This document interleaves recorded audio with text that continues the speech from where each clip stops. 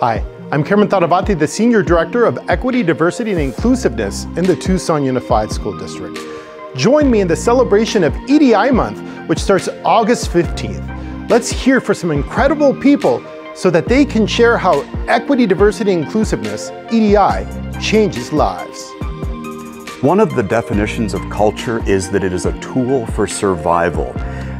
When we celebrate our culture, we celebrate our individuality, our humanity.